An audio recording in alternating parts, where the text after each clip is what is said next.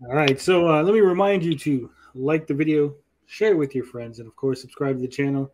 This is the dumb news of the week. It's a new segment here on the channel, new segment on Gabbing with Geeks. We're going to take a look at the dumbest news story that we could find for the week involved in gaming or geek culture. This week, we're going to be talking about hostile architecture, Gary. Are you excited? I'm not even sure what that means. Well, hostile architecture is architecture that is designed in a way that it offends people. But how? Oh, that does sound kind of dumb. Overwatch 2 removed hostile architecture from new map at fan request.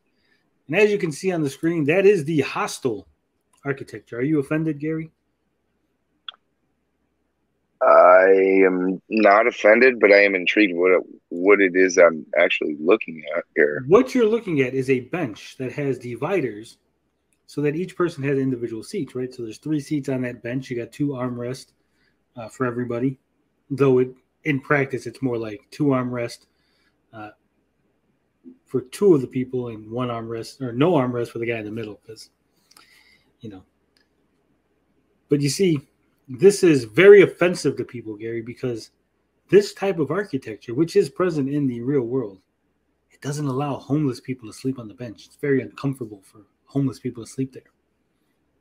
Oh, they could always sleep on the floor. Sweet and Tender Hooligans Red is anti-homeless.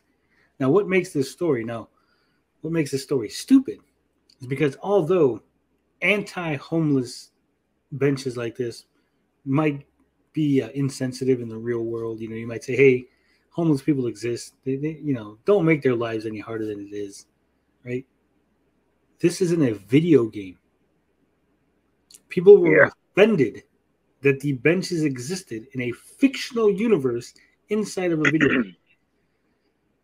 And to my shock, the developers of Overwatch 2 agreed, and they removed them from the game. It's fucking. Yeah, I don't quite understand it. It's a first of all, I never really seen the difference between a bench and the concrete. They're both pretty hard.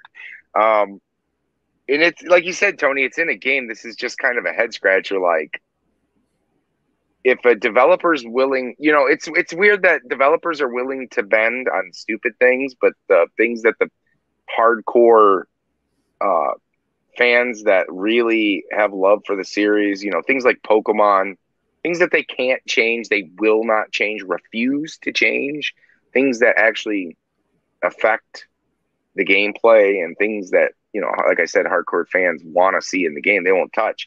But things like this where, and granted, this is an easy fix for them, right? This is something that they can be like, okay, we went back and fixed it for you guys. And if that's going to sell a few more copies, then we're going to do it.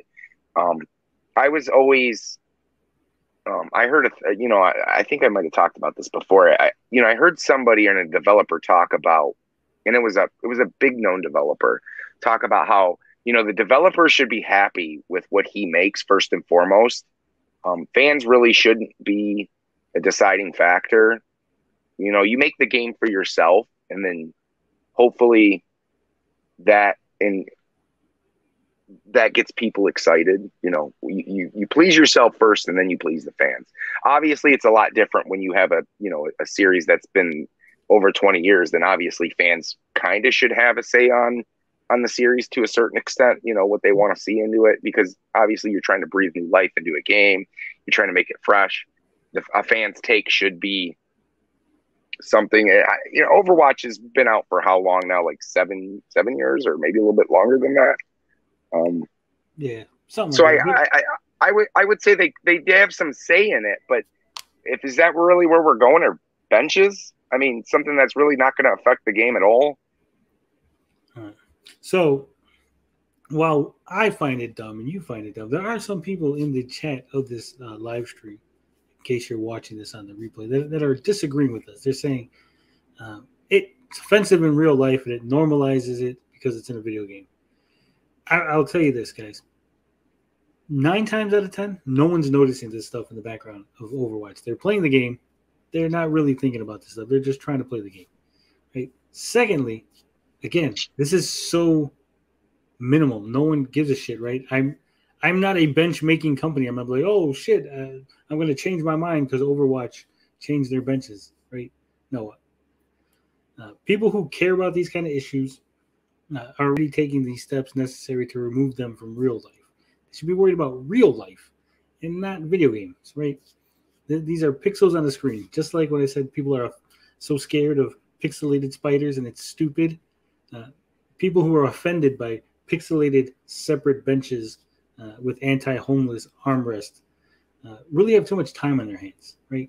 I mean, my question is do you think the same people who are complaining about these benches are the same people who are taking time out of their day to go to, homeless shelters and soup kitchens and actually put in the time and effort to actually do something and change the world by helping the homeless? Or do you think they're 9 times out of 10 just complaining to complain?